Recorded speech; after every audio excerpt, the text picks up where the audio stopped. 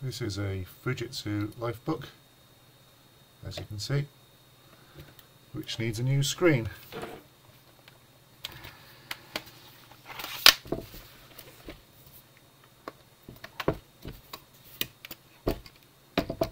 The screen for this can easily be removed just by pulling out. Here there's no screws holding the front down, just plastic grips. And then once you have taken off the front, there's a screw here, here, here and here. So you can take those screws off and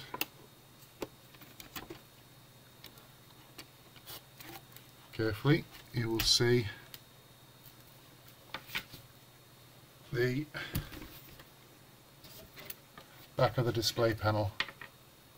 The display panel has a part number here which isn't focusing, but see what we can do.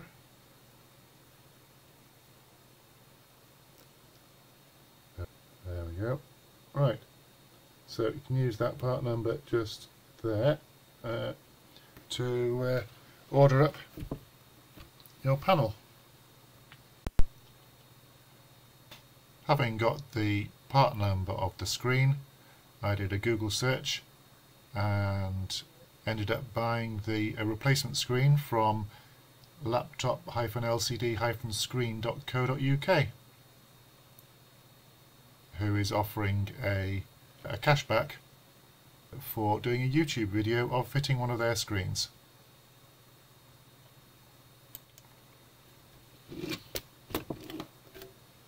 Now, this is the connector from the laptop to the panel. So there is a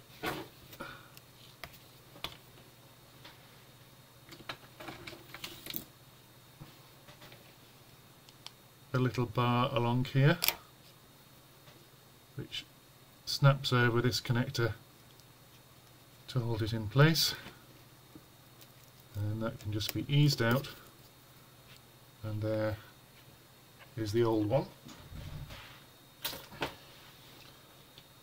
Most laptops take fairly generic panels as long as you've got the resolution right and the technology right, whether it's LED backlit or whether it's fluorescent. Fluorescent backlit usually has a second connector which drives a driver circuitry along the bottom for powering the backlight. So sometimes if your screen goes really dim, then that can be the driver circuitry for the fluorescent backlight, if it's a fluorescent one. The LED ones are all integrated, so that's something separate.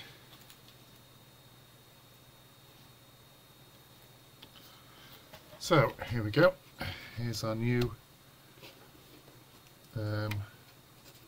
screen, so we just have to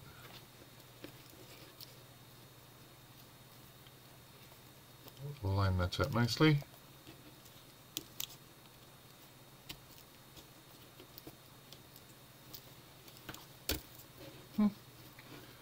Fiddly things,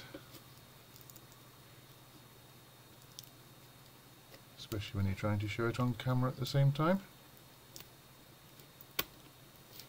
Right, there we go, that's slid in, and then we put our engaging bar back down. Just there we go, last little tuck holds it in place. So now we've got the new connector on. This moves back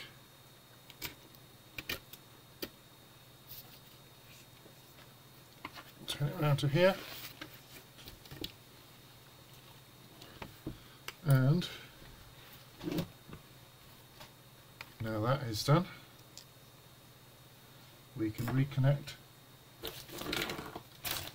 screws, which I put safely elsewhere. Now to fix the screws.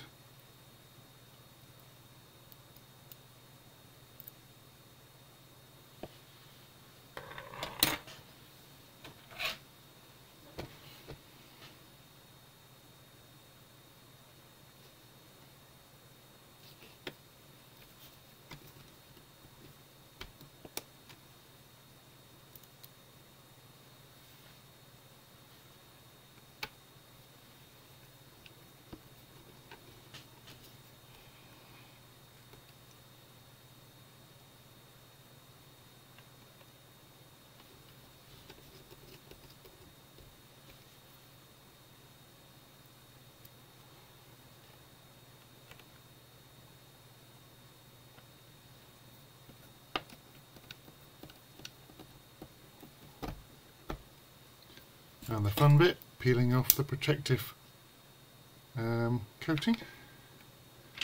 Wonderful reflections there in my office. And putting the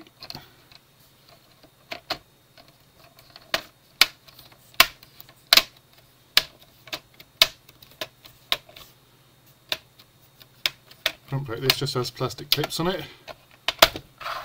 So very easy to take off, and there we go, all the way around. But they can snap off with aging, so you do want to ease them when you're taking them off. You want to ease them off, and that's you. All we have to do is start the thing up, make sure it actually behaves.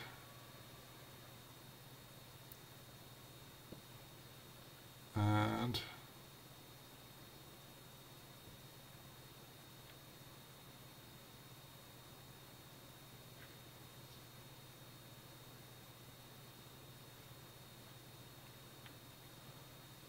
that certainly looks okay to me.